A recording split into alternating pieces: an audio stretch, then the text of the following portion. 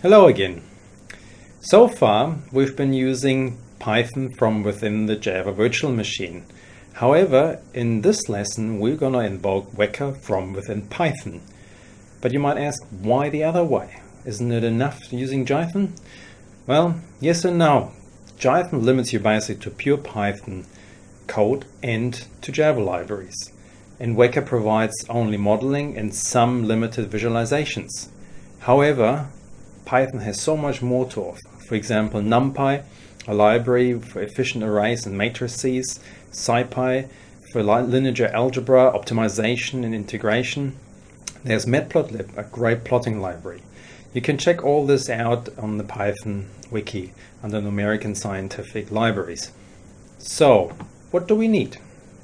Well, first of all, we have to install Python 2.7, which you can download from python.org. But make sure that Java that you've got installed in your machine and Python have the same bitness. So they're either 32-bit or 64-bit. You cannot mix things. And you have to set up an environment that you can actually compile some libraries. On Linux, that's an absolute no-brainer. A few lines on the command line and you're done within 5 minutes. However, OS X and Windows are quite a bit of work involved. So it's not necessarily for the faint-hearted. So you can install the Python Weka wrapper library, which we're going to use in today's lesson.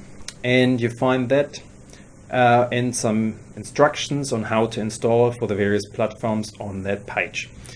So good luck with that. And I've got it already installed. So I'm going to talk a bit about more what the Python Weka wrapper actually is. So this library fires up a Java virtual machine in the background and communicates with the JVM via Java native interface. It uses the Java bridge library for doing that, and the Python Weka wrapper library sits on top of that and provides a thin wrapper around basically Weka superclasses like classifiers, filters, clusterers, and so on. And in difference to the Python code that I've seen so far, it provides a lot more a Pythonic API. Here are some examples. Python properties are, for example, used instead of the Java get-set method pairs. For example, options instead of get options, set options. It uses lowercase plus underscore instead of Java's camel case. So cross-validate underscore model instead of cross, capital V, validate, capital M model. It also has some convenience methods that Weka doesn't have. For example, data.classes_last instead of data set class index data.number attributes -1. And plotting is done via Matplotlib. Right. So I presume you were lucky installing everything and you sorted everything out. And I've already done that on my machine here because it takes way too long. And I'm going to fire up the interactive Python interpreter.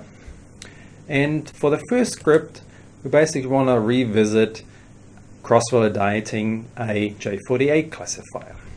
So as with all the other examples, we had to import some libraries, of course. So in this case, we are communicating with the JVM, so we have to have some form of communicating with it and starting and stopping it. So we import the Weka core JVM library module, and we want to load data, so we're going to import the converters, and we're importing evaluation and classifier. First of all, we're going to start the JVM. In this case, using the packages as well is not strictly necessary, but we'll just do it. You can see a lot of output here. It basically tells you what the libraries are in the class path, which is all good. Next thing is we're going to load some data. In this case, our anneal data set. Once again, using the same approach that we've already done with Python, using the environment variable. That's loaded. Then we're going to set the class, which is the last one. And we're going to configure our J48 classifier. So whereas in Python we simply said, oh, I want to have the J48 class, here we're basically going to instantiate a classifier class here and tell basically that class what Java class to use, which is our J48 classifier, and with what options. So the same confidence factor of 0.3. And once again, same thing for the evaluation class. We instantiate an evaluation object with the training data as to determine the priors, and then cross-validate the classifier on the data with tenfold cross-validation. That is done. And now we can also output our evaluation summary. Done. And this is sort of like simply with evaluation.summary, the title, and we don't want to have any complexity statistics being output. And since in our Jython example we also had the confusion matrix, we're going to output that as well. And here's our confusion matrix.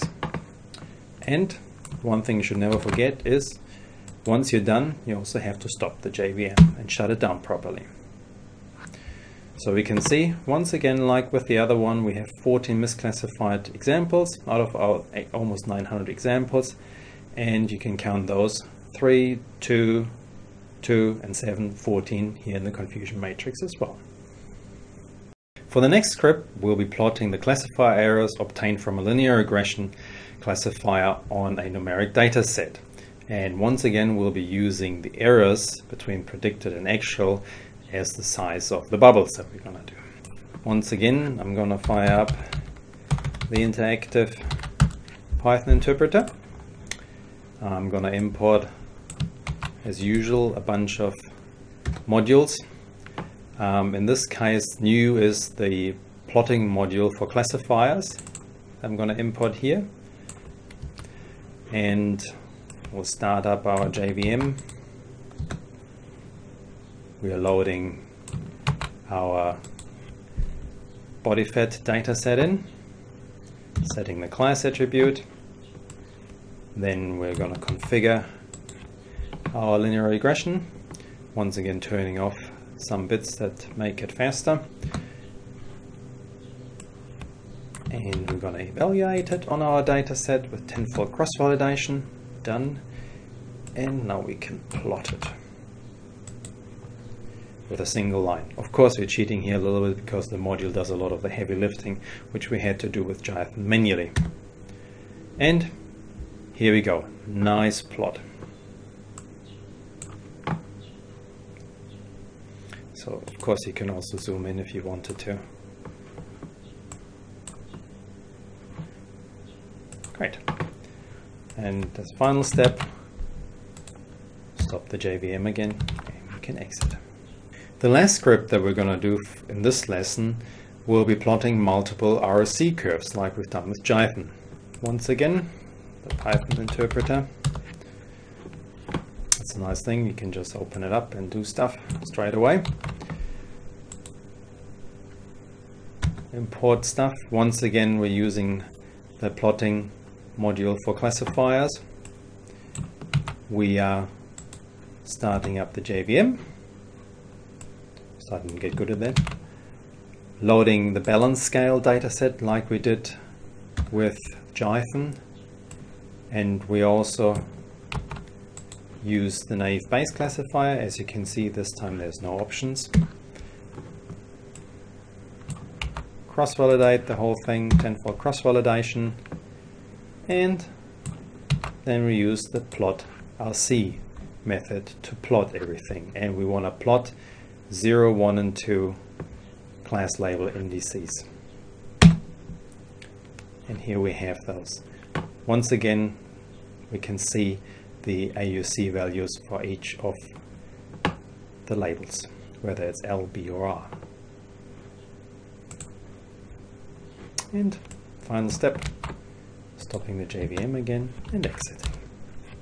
Okay, so in this lesson, you installed Python and additional modules via Python's pip command, and we used Weka from within a native Python environment using the Python Weka wrapper library.